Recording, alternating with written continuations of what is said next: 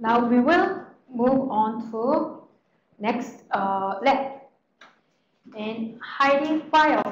From one of the previous lab, we saw there is some file has been created, but we actually went to the directory. It's not there, right? Registry key indicated if the YARA file is a certain directory, like Windows system directory. However, when we went, there is some file has been created, but we actually went to the directory. It's not there, right? Registry key indicated if the YARA file is a certain directory, like Windows system directory. However, when we went there, it wasn't there, right? By just looking at it, it's because not because of file has been deleted, is but because of the file's attribute has been set to hidden, which is not a rootkit technique because it's very primitive way to doing it, right? So, and as I mentioned, it is not rootkit technique, so Gmail will not even care because it's too primitive, or or it's more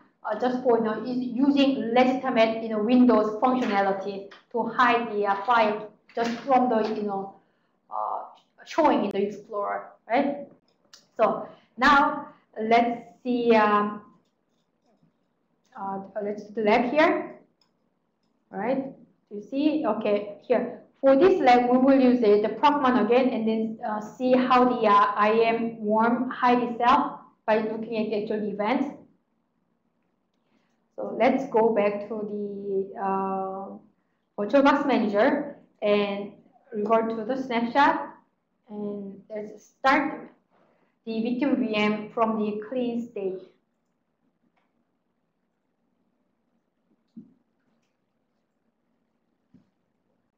Okay. And let's start the Procman first.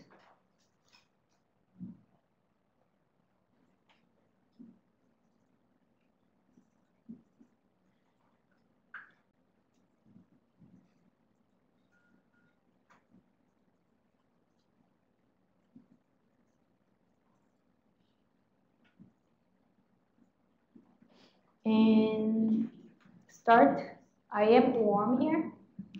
So I just start the Procman samples and IMWorm, and here and start. All right. So and let's see. The question is, how did malware hide its created files? Right. We learn about the to filter out where the created file. Create means it is not going to be create file. You need to focus on the right file. Then once you find it, look around events. Actually, after the look around nearby, then you will see how this malware hiding the created file events. All right.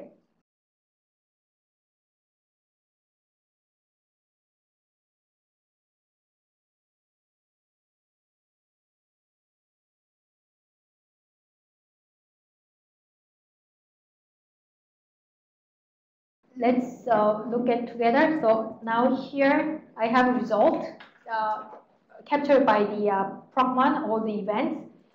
Now let's filter out from filter the events from using the process name first, and apply.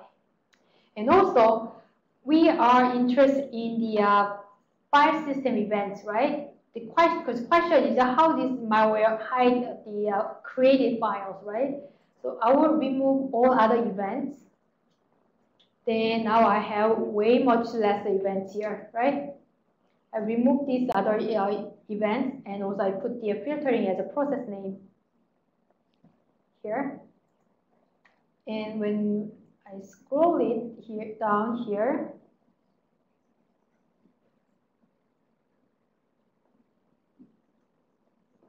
since I am interested in the created file, I am looking for the right file here somewhere. There we go. I just saw one. So here, right? Do you remember there is a ss.exe? Okay. here.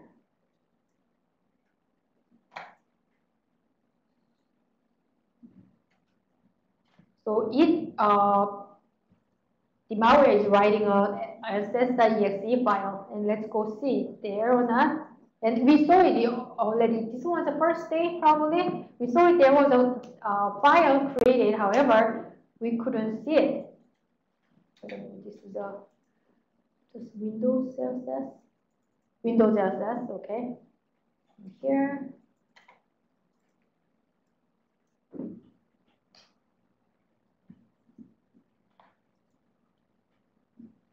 View in detail.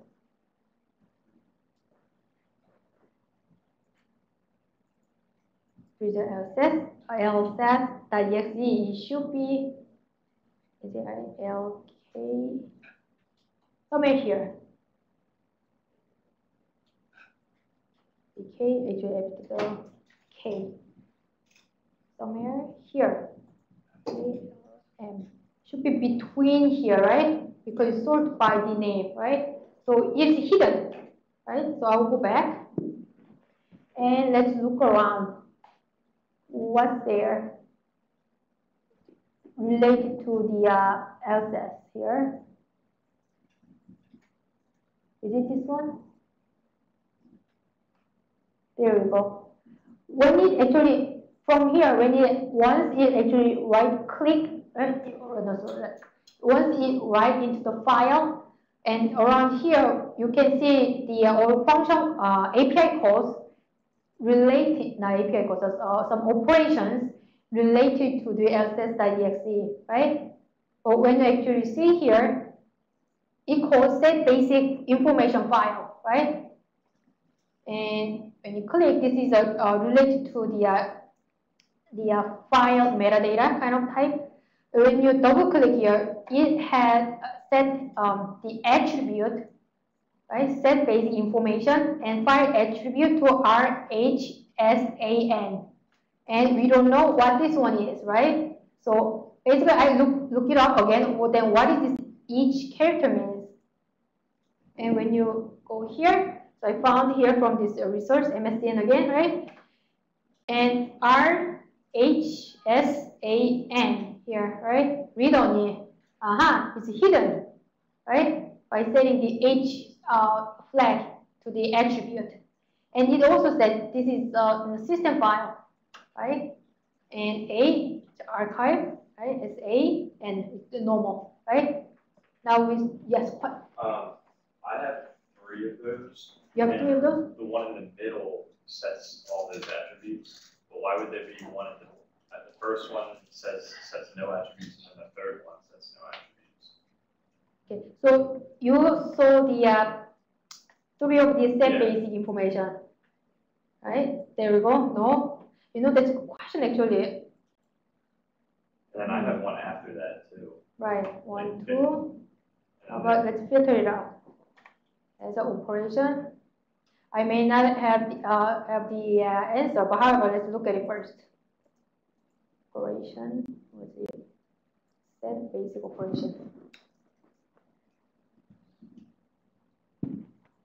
Information file. Okay.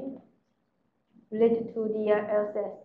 I have 2, so you have 3, right? Oh, well, sorry, it was the system one that I was seeing. Okay. So, for that file. 1 and 2, right? Once you see that, so you have 2, right? And so then the question is then why is calling with nothing? Let's think. Question. Because even you see another file on the system, it has exactly 2 events related to that. Actually, I don't know. However, wait a minute. Let's see. Creation time. Last access time. Does it maybe changing the time information?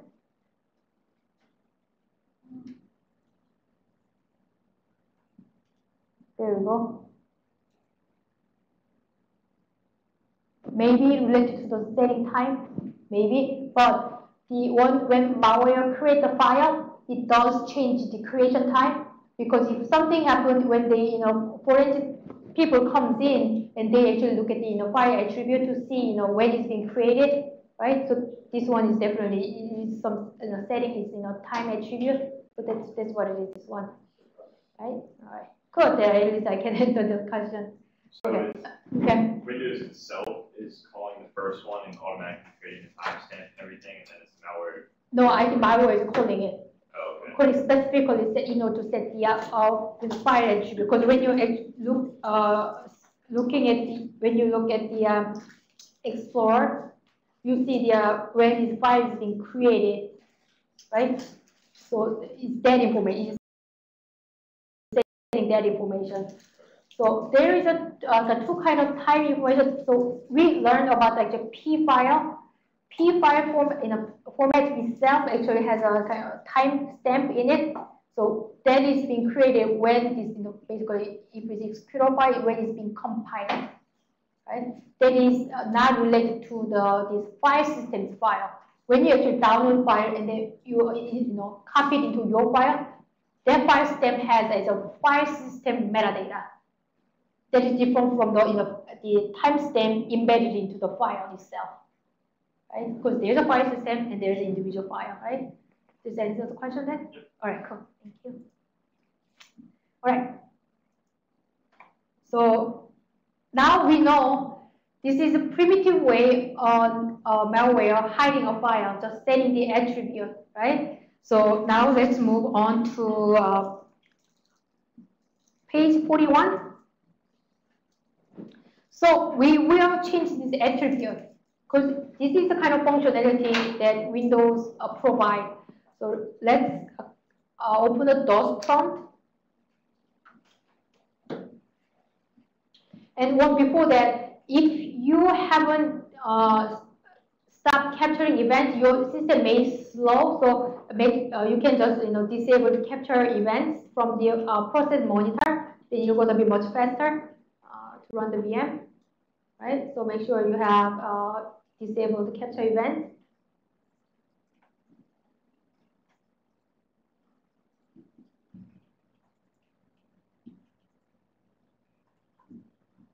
Right? Do you have the DOS prompt? Let me change it. This one to a bit bigger. Right?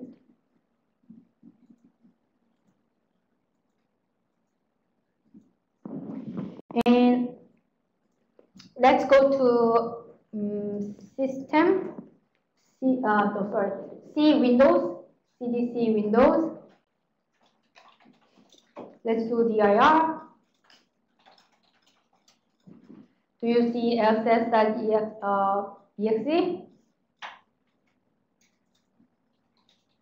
How about this? Let's say lss.exe.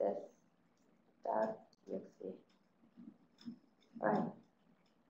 File not found, right? Do you see this one? Oh, sorry about that. So lss.exe. Anyway, do this one, or you can just look around here. So basically, just you don't see it, right? Here, right? Okay. K, and between K and M, there is no lss.exe, right? So let's look at the how you can use the attribute tool utility, right? I just did attrib and slash and question mark. So it is one of the default options you can give. To see the kind of this main page options. So once you see it, let's remove the hidden and system attribute from the file. Attribute from the file.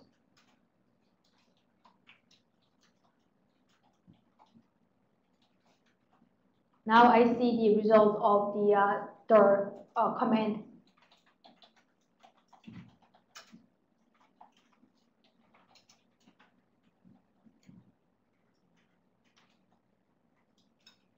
Right? Good. I like the other. Yeah, now I see it. And you can even go to the Explorer. And once you press F5 on the C Windows,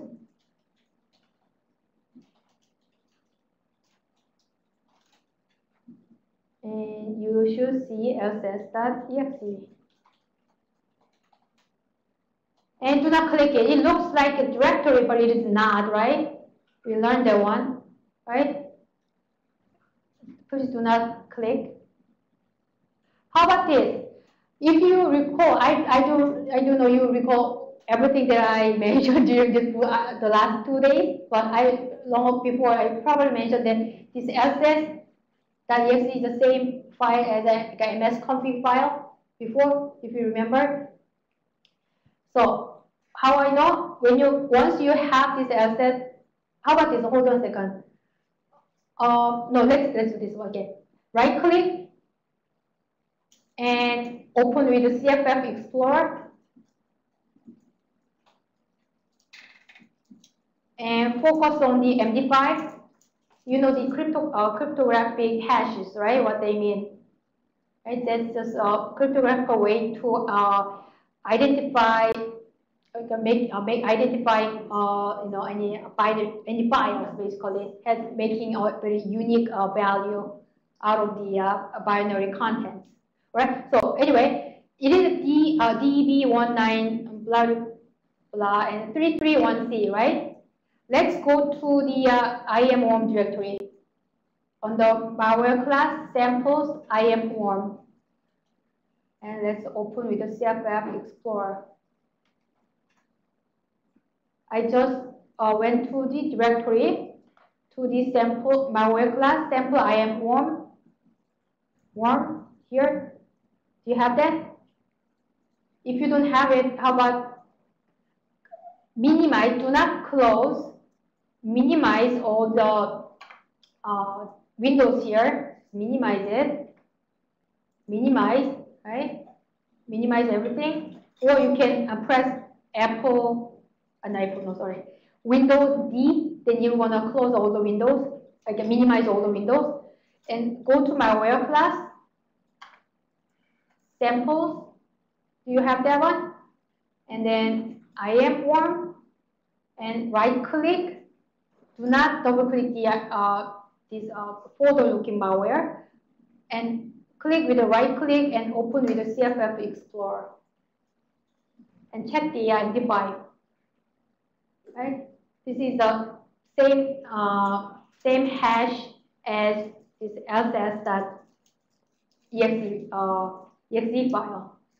Here, this is the lss.exe newly created. This is a simple just a copy of the original malware.exe. Right? Just showing you. Okay, this is just the same file. Any question? So just a quick question. If the hashes are the same, I'm assuming that the file name is not taken into account for the hash?